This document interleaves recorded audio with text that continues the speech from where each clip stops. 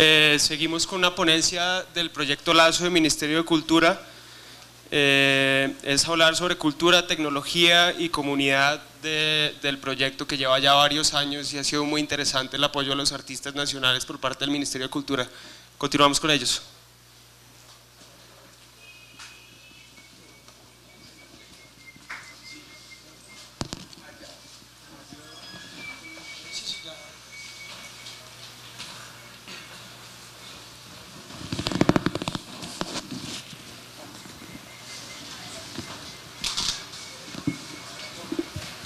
Buenas tardes.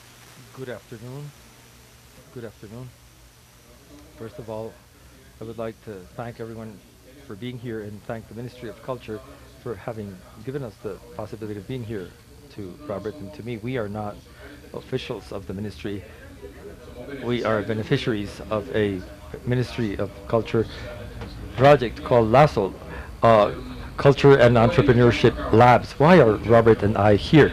Well, there are many people who could be here, but we came. We are from the northern coast of Colombia, and our story starts in 2007.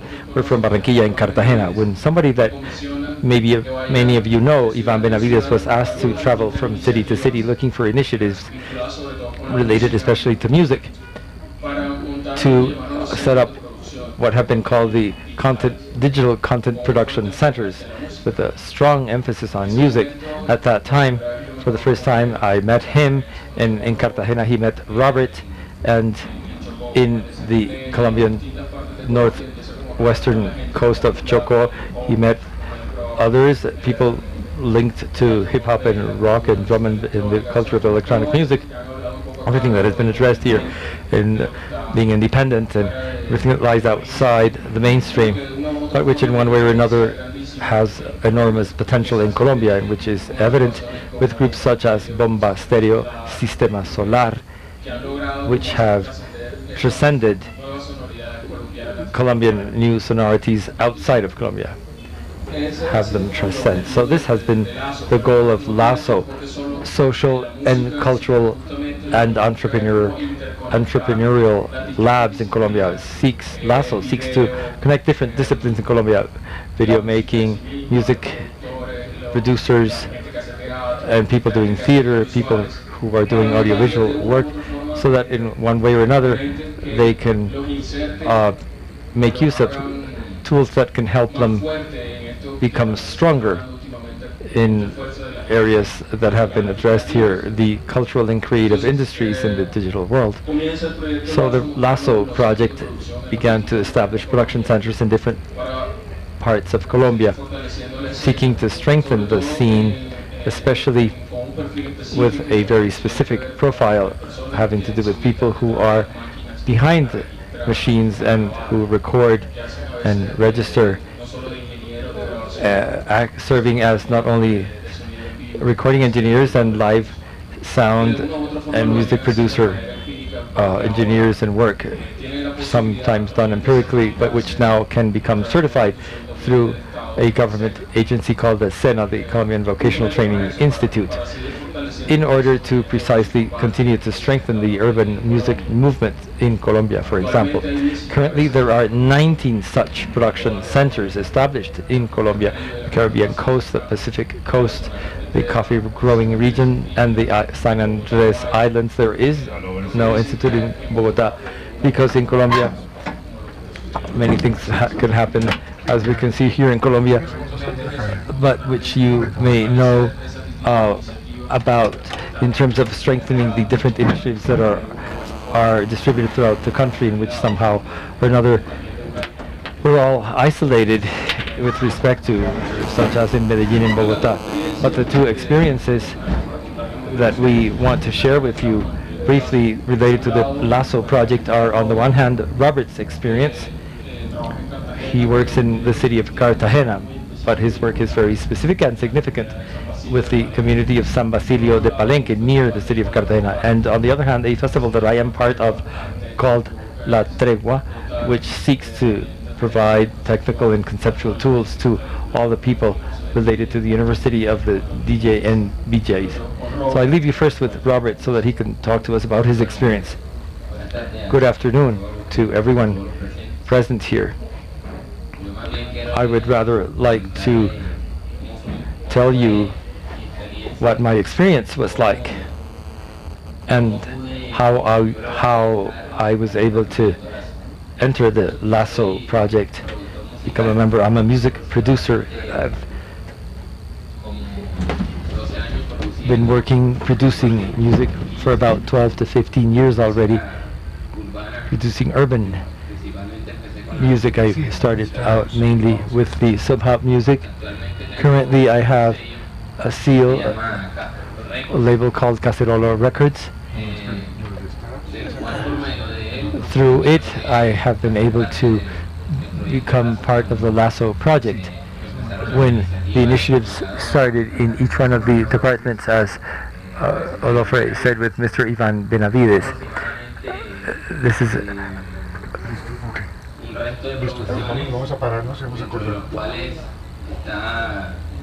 there are a series of productions, including a very interesting artist here in Cartagena called John Primera, who is part of the solar system, Sistema Solar group, and a woman called Geke and another gentleman called Chekte, among others, in other productions that I've been able to direct. So since the Lasso project was about this, looking for those producers located in each of one of the different departments, the most significant producers who had time, they contacted me, and I started working with the Ministry of Culture in this project since then. Currently I am working in the SENA, or the Colombian Vocational Training Institute, which houses the production center in Cartagena, and I've been working there since 2009. We have a recording studio there where we have already done some interesting work. We have also done some videos, and also let me show you some images of the people I've done some production work for. I would like to touch on a topic within the project called the software and technology tools that we use to produce the songs and the like. Speaking about this, it's interesting to say that the development of technology, whether it be software or other, has made it possible to work on these music projects. In Cartagena, for example, we have this studio, and we have sound cards, complete microphony, and we can work with all songs. And in the studio we've done 15 songs, productions with Louis Stower, Charles King, among other artists whom you may perhaps know. Aside from this, I am part of a process in the nearby city of Palenque, where the Ministry of Culture took the Lasso project. There in Palenque, what we are trying to do is fuse traditional music of Palenque, which is lumbalú, chalupa, and other genre that they have there, with urban music and with the traditional music they do. For example, in Palenque we've done approximately 6 songs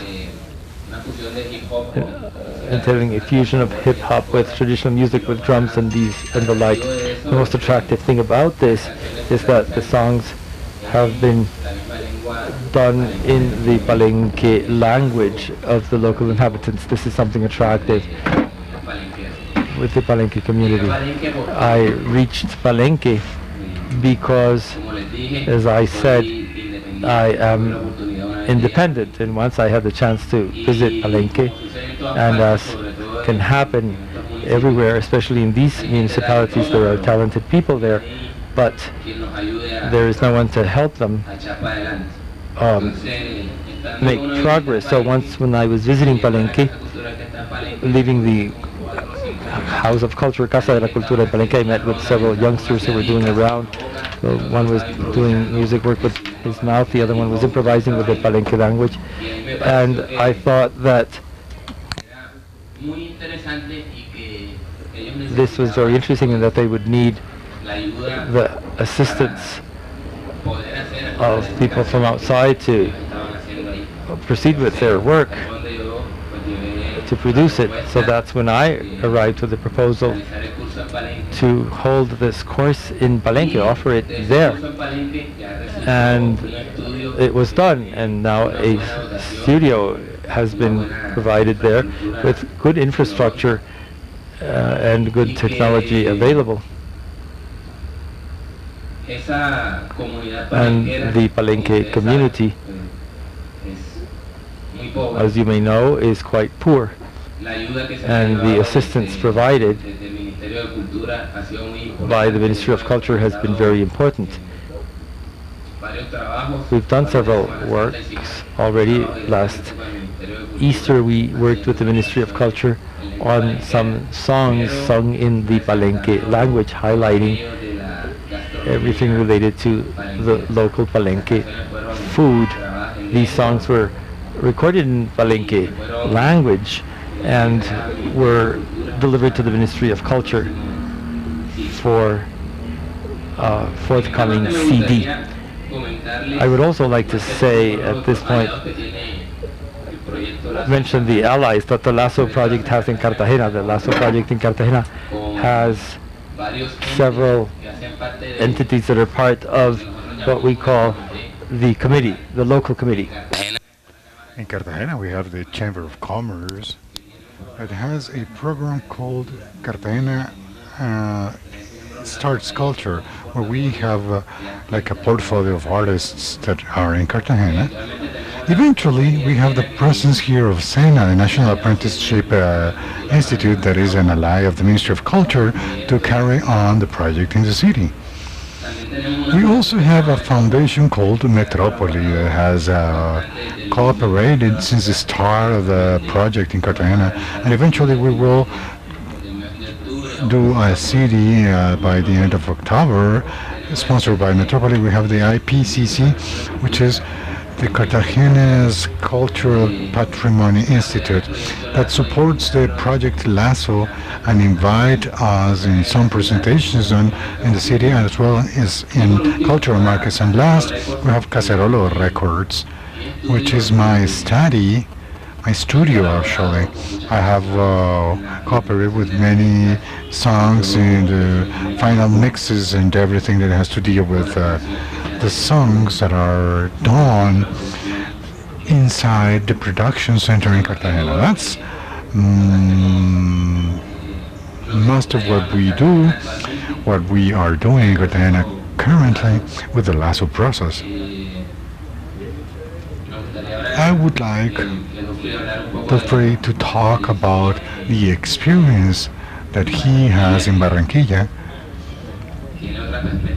He has a different perspective than the one in Cartagena. Well, just retaking what Robert was saying, we have the digital content production centers of Lasso have helped a lot, for example, in the case of Palenque, to be able to record that memory of the country. In other words, those are production centers that are open to the community, that if it is true that we have talked a lot about cloud business distribution, online distribution, that is like a stage that is beyond, we have a lot to crop in the country of the traditional sounds, of all the fusions that are being done. So let's say that those content production centers that have a focus on music but pretends to extend or enlarge as a project is strengthened. So it looks for supply that need, which is to know the nation and contribute to the fact that the people perhaps don't have the intention of selling their music just but to put it there and leave it there. So that is a presentation. Okay, I also got to Lasso due to this event that is called 3Watech. With Ivan Benavides, we had a strong work with the hip-hop culture from which I am part, but as time has passed, it has been modified also by the personal interests and the dynamics of what we have been doing. Robert, please. Let's say that we have started to work with this that we call a community of sound explorers and imaging, real-time image. We summarized in those two words, DJ and VJ. The DJs help rebuild that phonographic memory from remixes or matchups, but also to keep it alive, because they circulate the music that the bands are producing, that they put them in a CD or the LPs, and the other side, the VJs that reconfigure everything that deals with the image and they do it in real time. That has been the approach that we have had in the last recent times. What we propose from the festival is to question whether we are only users or if we decide to be producer or developers, and if there is like a fight or distinction between them. We are clear that we are IT users. We are a movement, a community that use technology developed by others, but we, one way or another, can produce and develop our own tools adapted to our own needs. And that is like getting closer to demystify the myth, getting closer to the DNA of things. And that has pushed us to not only being users, but to start knowing how software is done, to experience how a synthesizer is done, to get closer to circuit bending, also to build the equalizer, the synthesizers.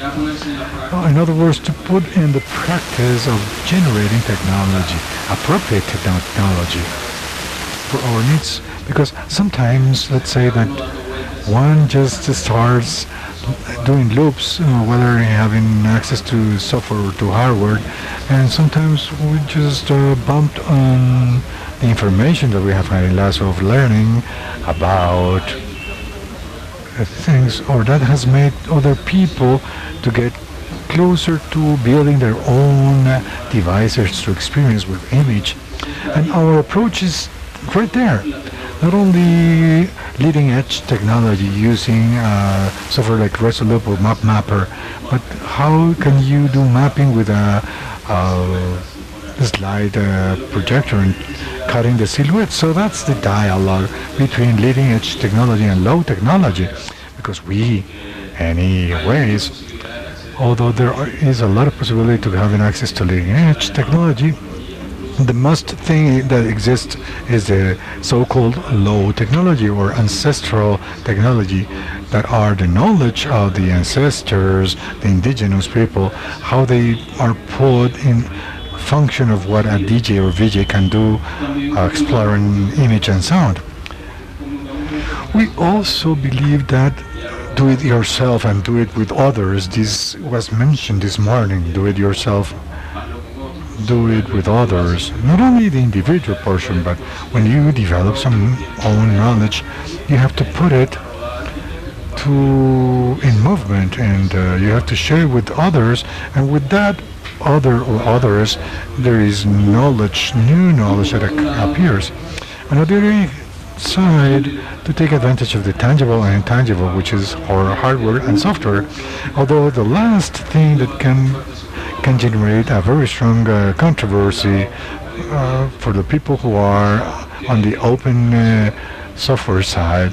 We consider that in the city where I'm coming from, when there are many people users of the licensed software, there are also alternatives of open source, but there cannot be an immediate opening. I cannot pass from modulator to processor PCB because it's defined with code. There is no graphical interfaces, so I have to write everything. There cannot be that big cut. What we look for in the festival is to show that there are tools. These are the possibilities, these are the ones, and here each one takes what they need. The challenges that we have, and I believe that the Lasso has, is to be able to strengthen what is communication and connection with other nodes, not only with Colombia. We in the coast are like isolated of what happened in the center area, the coffee zone, or the Indian area, or in the south of the country.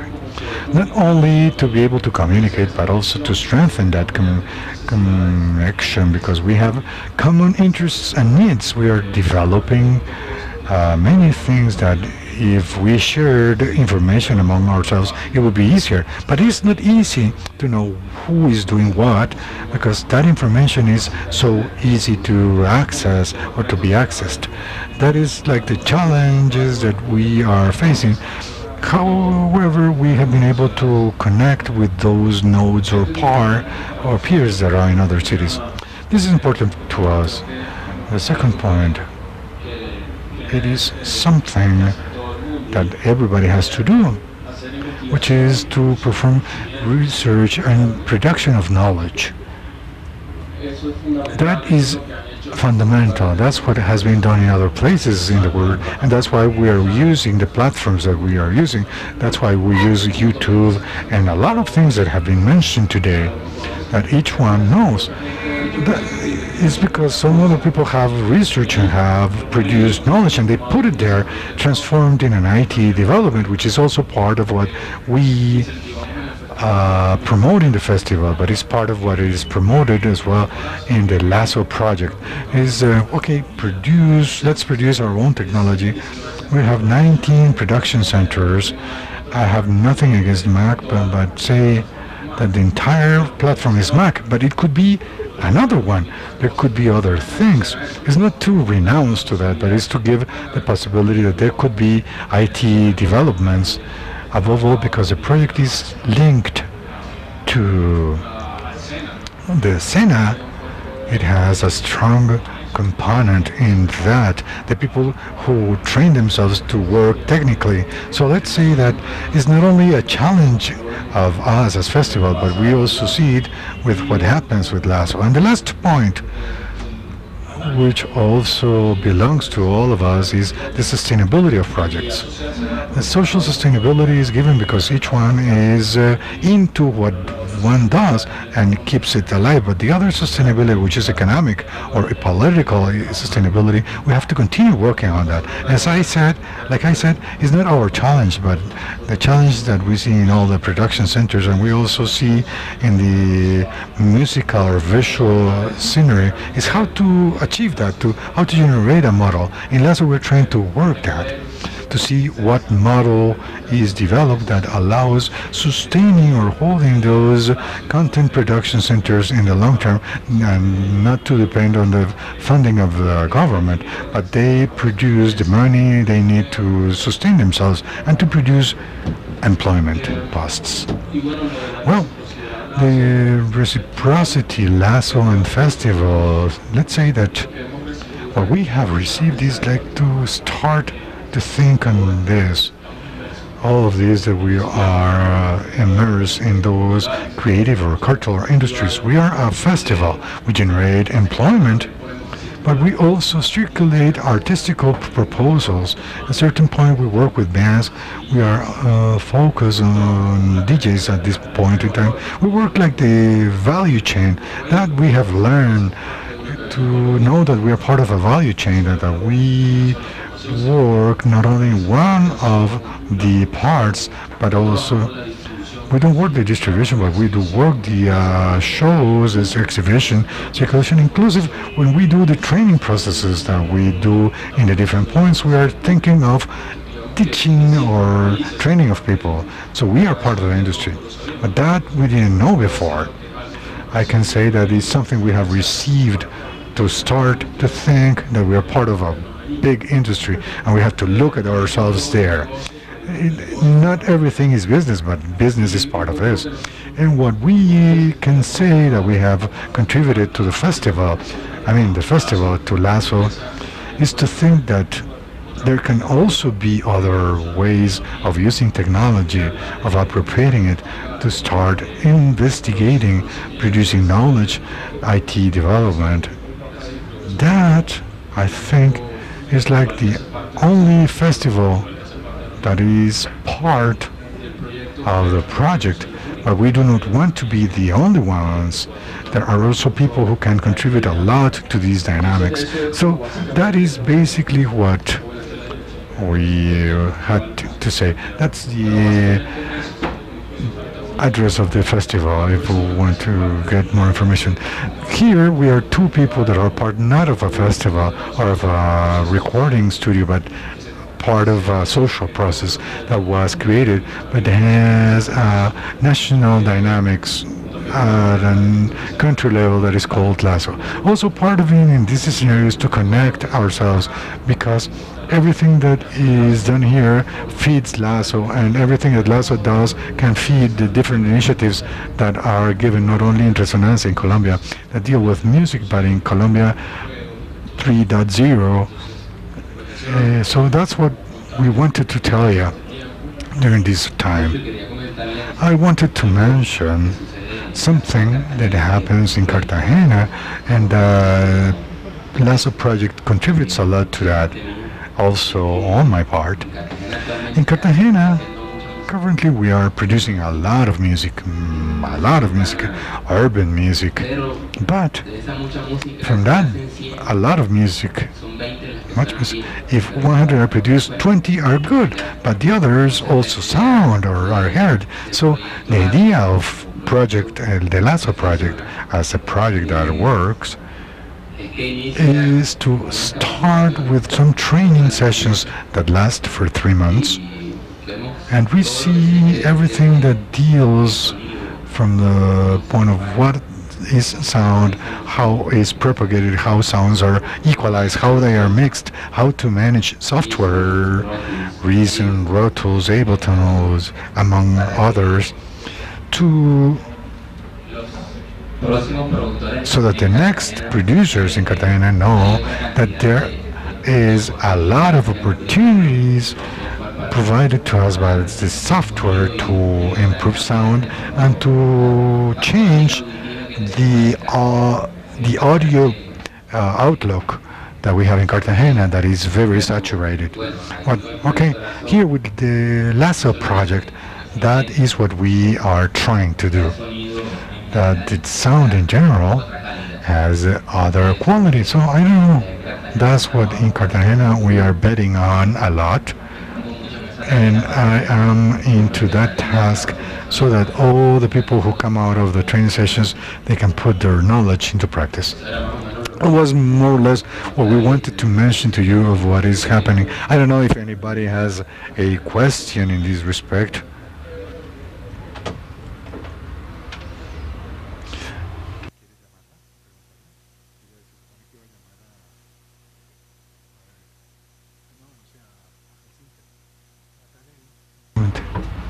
Ahí está.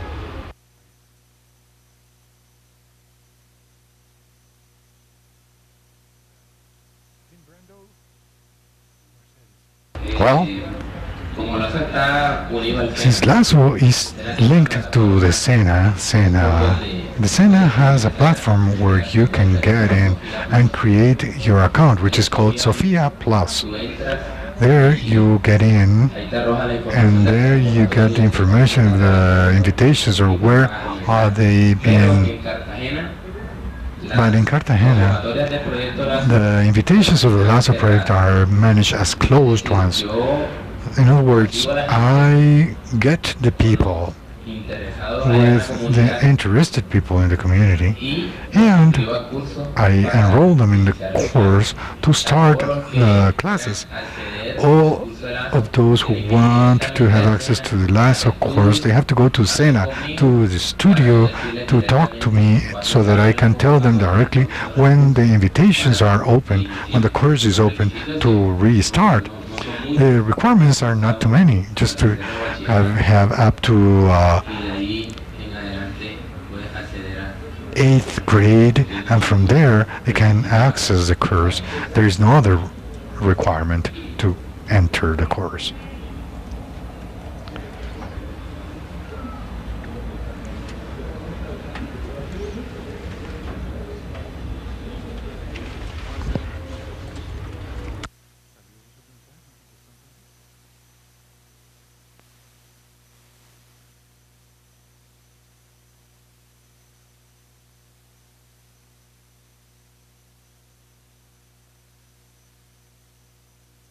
Well, as such, I wouldn't be able to answer your question very strongly because I am not a member that is in the Ministry of Culture promoting that, but I am also in agreement with you.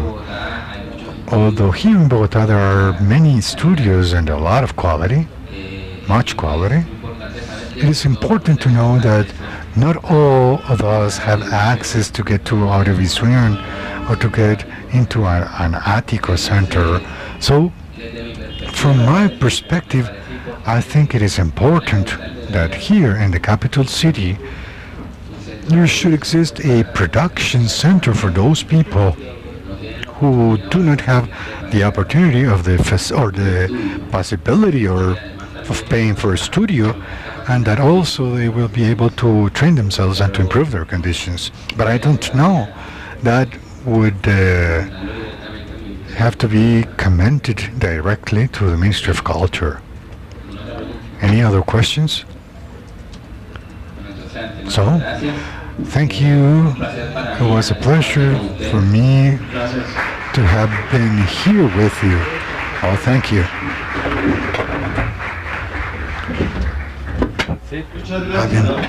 Thank you very much to all of you. I hope it should have been very useful. I recommend to you to go now, right away, to the main tent, to the panel of Richard Gutter, an entrepreneur of the musical industry. So Richard Gutter, at 5:30 we have a showcase at Tato with the Petit Fellas and Los de la Van. We'll see each other tomorrow starting at 9 a.m.